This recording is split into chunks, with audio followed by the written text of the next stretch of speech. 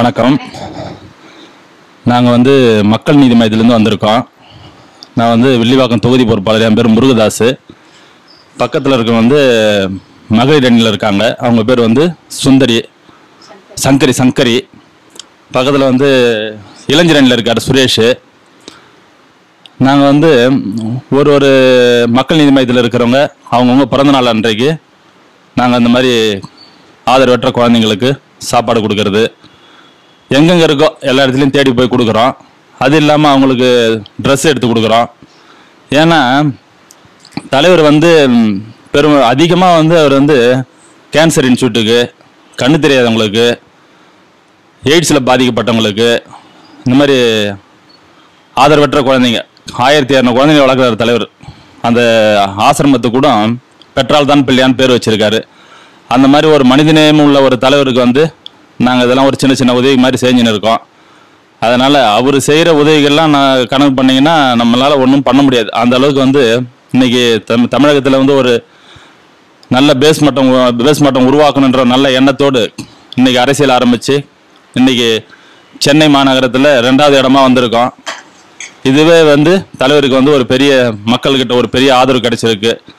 அதனால் அவர் செய்கிற பணியில் நாங்கள் கொஞ்சமாவது செய்யணுன்ட்டு அவருடைய தொண்டர்கள், கட்சியில் பொறுப்பில் இருக்கிறவங்க எல்லாருமே நாங்கள் அந்த செயல்பாட்டில் இருக்கிறோம். இதனால் தலைவருக்கும் இந்த மக்கள் நீதி மையத்துக்கும் எங்களுடைய மனமார்ந்த நன்றியை தெரிவிச்சுக்கிறோம். மக்கள் நீதி மையம் மூலமாக நான் இந்த அநாத பிள்ளைகளுக்கு என் தகப்பனாருடைய இறந்த தினத்தை ஒட்டி 41வது நாளும் அன்னதானமா கொடுக்கறத நான் ரொம்ப பெருமையா நினைக்கிறேன். ஏன்னா கமலஹாசன் பல ரோல்களை நடிச்சிருக்கிறாரு. அந்த அளவுக்கு எங்களுக்கு இல்லைனாலும் அவர் வழியில நடக்கிறதுக்கு இன்னும் சின்ன சின்ன விஷயங்கள் அவர் மூலயமாக கத்துக்கணும். அவர் மூலயமா நாங்கள் சில செயல்கள் செய்யறத வந்து ரொம்ப சிறப்பா நினைக்கிறோம். இன்னைக்கு ஒவ்வொரு விஷயங்களிலும் அவர் எடுத்து வைக்கிறதெல்லாம் நல்லதை சொல்லிதான் உரைக்கிறார்கள். மக்களுக்கு இது எல்லாமே ரீச் ஆகணும். ஒரு நல்ல தலைவனை பாருங்க, அந்த தலைவனுடைய வழியில நடத்தணும். இன்றைக்கு நிலைமையில பாத்தீங்கன்னா குடிநீரை கூட விலை உளுந்துரா வாங்கிட்டோம். நம்ம குளிக்கிறதுக்கும் குடிக்கிறதுக்கும் கூட எல்லாமே காசு கொடுத்து வாங்குற நிலையில வந்துட்டோம். இப்ப நல்ல ஒரு தலைவனை நீங்க தேர்ந்தெடுத்தீங்கன்னா அது ஒரு கமலஹாசனா இருந்து பார்க்காதீங்க, ஒரு நல்ல மனித நேயத்தோட பாருங்க. அந்த நேயர் வந்து தலைவனா வந்தா நம்ம பிற்காலத்துல நம்ம பிள்ளைகளை எல்லாருமே சந்தோஷம் அடைவாங்க.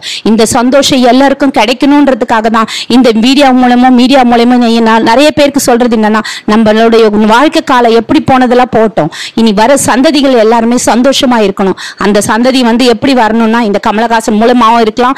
நல்ல தலைவர்கள் நல்ல ஆட்சி புரிஞ்ச காலத்துல எல்லாம் கூட இதே தான் சொன்னாங்க.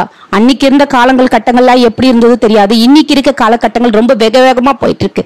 இந்த நேரத்துல நம்ம இவரை நேசிச்சு இவரோட கை கோத்துனா நம்ம நல்ல வழியில போலாம். இதுதான் என்னுடைய கடைசி ஆசை கூட சொல்லலாம். இந்த ஆசையை நீங்க எல்லாருமே பார்க்குற மக்களுக்கு எல்லாருக்கும் ரீச் ஆகணும். படிச்சவங்க படிக்காதவங்க எல்லாருமே இதை பார்த்து தெரிஞ்சுக்கினீங்கன்னா ஒரு நல்ல தலைவனை நீங்க இந்த இடத்துக்கு கொண்டு வரலாம். இனிமே நம்ம கையில தான் இருக்கு. எல்லாரும் நம்ம சேர்ந்து செயல்படுவோம். கமலஹாசனை ஆதரிப்போன்றதை விட நல்ல தலைவனை ஆதரிப்போன்னு சொல்றதுதான் இந்த என்னுடைய கருத்து. உங்கள் இல்லத்தில் நடைபெறும் பிறந்த நாள், திருமணம், மஞ்சள் நீராட்டு, காதணி, குடும்ப விழா, கோவில் விழாக்களுக்கு முற்றிலும் வித்தியாசமான கலை நிகழ்ச்சிகளை நடத்தி தருகிறோம். எங்களிடம் magic, mimicry, light music, DJ, child orchestra, ladies orchestra, blind orchestra, physically challenge orchestra என முற்றிலும் வித்தியாசமான கலை நிகழ்ச்சிகளை நடத்தி தருகிறோம்.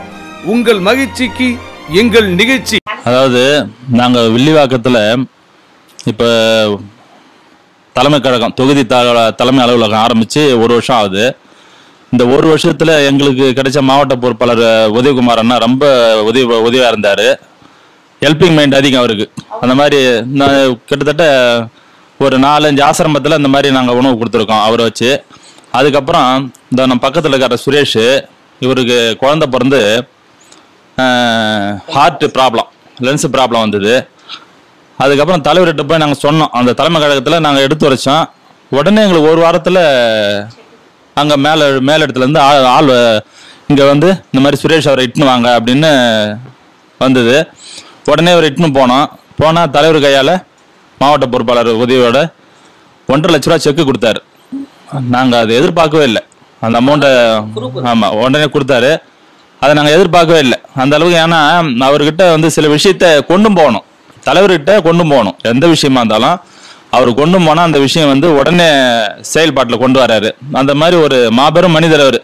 இது ஏன் சொல்கிறேன்னா, இப்போ அயனாவரத்தில் ஒரு 18வது ஆப்ரேஷனு, ஹார்ட் ஆப்ரேஷன் குழந்தைக்கு.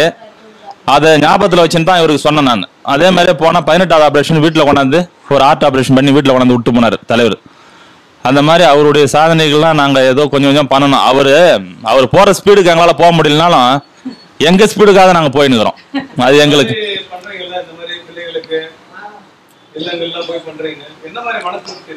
ஐயோ இவங்களுக்கெல்லாம் எனக்கெல்லாம் இந்த மாதிரி இடத்துல உட்காந்தனா நான் அழுதுருவேங்க நான். ஏன்னா நம்ம கஷ்டப்பட்டு நாங்கள்லாம் வந்தவங்க. அதனால இந்த இவங்களுக்கெல்லாம் சாப்பாடு போட்டு நாங்களை சாப்பிட வைக்கிறது எங்களுக்கு மன நிறைவு, ரொம்ப மன நிறைவு கொடுக்குது. ரொம்ப சந்தோஷமா இருக்குது. இன்னைக்கு இல்லை, இந்த ஒரு வாரம் சந்தோஷமா இருப்போம். அந்த மாதிரி ஒரு இடத்துக்கும் போயிட்டு தேடின்னு போகிறோம். எங்கெங்க அந்த மாதிரி ஒரு முதியோருங்க, அனாதாசிரமம் அப்படின்றது. அந்த அனாதாசிரமம்னு சொல்றது கூட எனக்கு வாய் வர மாட்டேது. ஏன்னா ஆதரவற்ற குழந்தைங்கன்னு சொல்லணும், அனாதை குழந்தைங்கன்னு சொல்லக்கூடாது. அதனால தலைவர் வழியில இன்னும் நிறைய அவர் தலைவர் சொன்ன மாதிரி இந்த ஒரு 65% தமிழ்நாட்டில் வறுமை கோட்டு கீழே இருக்காங்கன்னு சொல்லியிருக்காங்க. இப்போ இருக்கிற ஆளுங்கட்சி, ஏற்கனவே இருந்த கட்சிங்க. அந்த 65% யார் காரணம்னு உடனே சொன்ன ஒரு தலைவர் தான், கமலஹாசன் சார் தான். இது காரணம் யார்? நீங்க தானே அப்படின்ட்டு 40 வருஷமா 45 வருஷமா ஆட்சி பண்ற நீங்க தானே காரணம் அப்படின்னு சொன்னாரு. இந்த வறுமை கோட்டை ஒழிக்கணுன்றதான் ஒரே குறிக்கோள் தலைவருக்கு. 100% தமிழ்நாட்டில் யாரும் கஷ்டப்படக்கூடாது என்ற நல்ல எண்ணத்தோட வந்திருக்கோம். அந்த அன்பு தலைவருக்கு மக்கள் எல்லாம் ஆதரவு கொடுப்பாங்க. கண்டிப்பா இந்த மாதிரி ஆசிரமெல்லாம் கூடி சீக்கிரம் ஒரு நல்ல ஒரு திருப்தியோடு, நல்ல ஒரு ஆதரவோடு, நல்ல சகல வசதியோடு அவங்கெல்லாம் இருப்பாங்கன்றது தலைவர் மூலியமாகவும் பத்மஸ்ரீ கமலஹாசன் மூலியமாகவும் இந்த வில்லிவாக்கம் தொகுதி மூலியமா நான் தெரிவிச்சுக்கிறேன். விஜயராஜன் மூலியமா வந்து சுரபி மூலமா வந்து அனாதாசிரமத்துக்கு வந்தவங்களுக்கு மக்களின் மையமாக நாங்கள் சேர்த்துக்கிட்டு எல்லாருக்கும் உதவி பண்ணிக்கிட்டு எங்களால் முடிஞ்சிடும். தலைவர் சொல்லியிருக்காங்க. ஸோ அவங்க ஆசைக்காக நாங்கள் நிறைவேற்றிக்கிட்டு எல்லாரும் எங்களால் முடிஞ்சு நாங்கள் பண்ணிக்கிடுவோம். ரீசெண்டாக இப்போ கூட என் குழந்தை கூட நான் லவ் மேரேஜ் தான் பண்ணியிருந்தேன். ஸோ எங்கள் அப்பா அம்மா கூட என் குழந்தை கூட பார்க்க மாட்டேன்னு சொல்லிட்டாங்க. நான் அண்ணன் முருகதாசன் சொன்னேன். சொல்லி உடனே மாவட்ட சொல்லி உதயகுமார் சொல்லி எல்லாம் நம்ம டாக்டர் கமலஹாசன் ஐயா அவர் மூலயமா 1.5 லட்சம் செக்கு எனக்கு நல்லபடியாக கொடுத்தாங்க. ஏதாவது அங்கே போய் நீங்கள் ஹாஸ்பிட்டல் போய் குழந்தைய பார்ப்பா அப்படின்னு சொல்லிட்டு சப்போர்ட் பண்ணிட்டாங்க. அங்கேருந்து ஏதாவது உதவி சொல்லுவேன்.